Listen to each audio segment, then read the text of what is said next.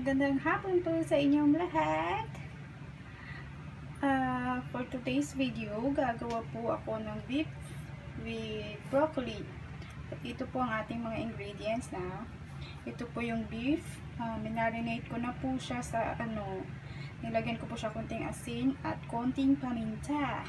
At yung soy sauce, konting soy sauce lang din. Tapos, yung ating broccoli. Tapos, cornstarch. Yan po ang ating garlic. At ito po yung ating sauce.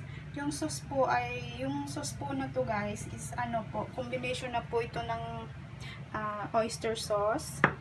Tapos yung soy sauce, yan, may soy sauce siya. Tapos, black pepper. 4 seasons yung ginamit ko guys. Okay. Painit na tayo ng kalan. And before that, we need some ilaw. So, kailangan natin magpailaw. Okay. Painitin siya ka lang. At sisimulan na natin ang ating pagluluto. Napaka-duwis naman itong soy sauce na to. Sumusuka siya guys. So, tingnan nyo naman. Nagtatai pala. Hindi sumusuka, nagtatai. Asan ba yung ating maywagang sundark?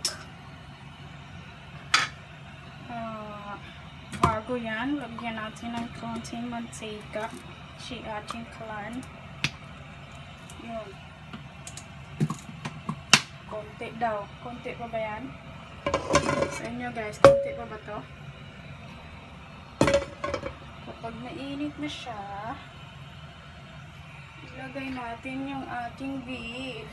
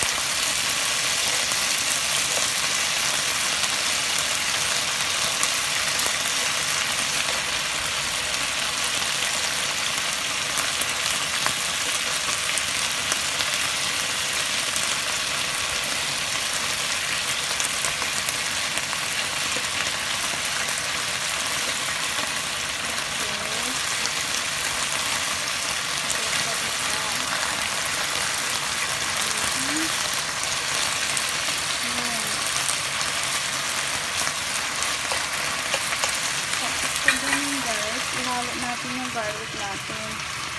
Hindi ko paubusin kasi sobrang dami. Lalagay ko sa gulay ko namin. Ayan. Isip-isikan natin siya ng garlic.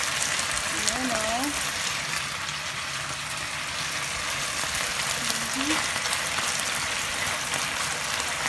Pantayin lang natin medyo mag-isa yung garlic guys. Bago natin ihalo yung sauce natin na minutes.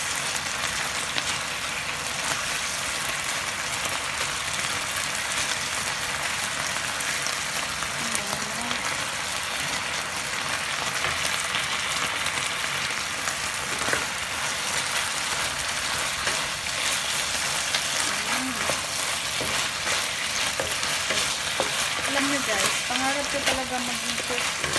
Yung maging cook ba? Kaya lang, medyo mataklap tayo ng ano eh.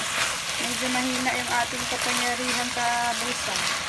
Kaya di kinaya. Kaya ito tayo ngayon.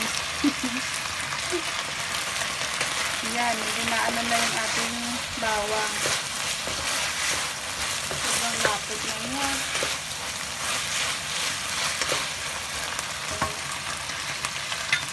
Lagay na natin yung ating sinalong mahiwagang sauce.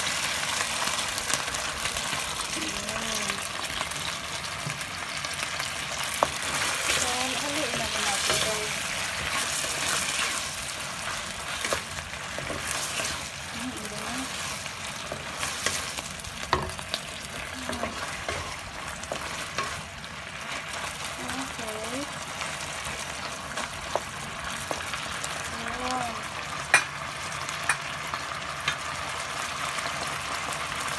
Ngayon, i-mix na natin yung ating broccoli guys. Dahil ano na yung broccoli natin guys, luto na siya. Binlanch ko na po siya kanina sa ano, pinakulan ko na po siya ng tubig. Ihalog na natin siya dito sa ating beef. Tapos sandali lang guys, kasi luto na yan. Yan, mix natin para mabalot siya ng sauce. Saka ilagay natin panghuli yung cornstarch. Ang purpose lang naman ng cornstarch natin guys is medyo kalaputin lang yung ano niya. Sabaw niya.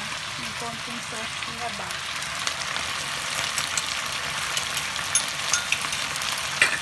Ayan, halap natin yung cornstarch. Para medyo lumapot yung ating ano. Yan siya.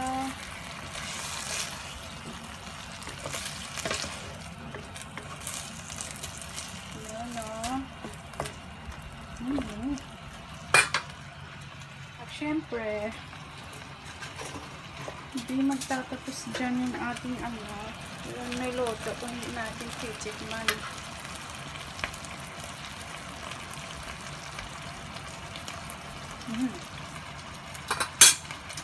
Lasang baboy. Yung beef natin guys, lumasang baboy. Okay na siya. Thank you. Then, off na po natin yung apoy. Then, serve. Yun lang po guys. Salamat po.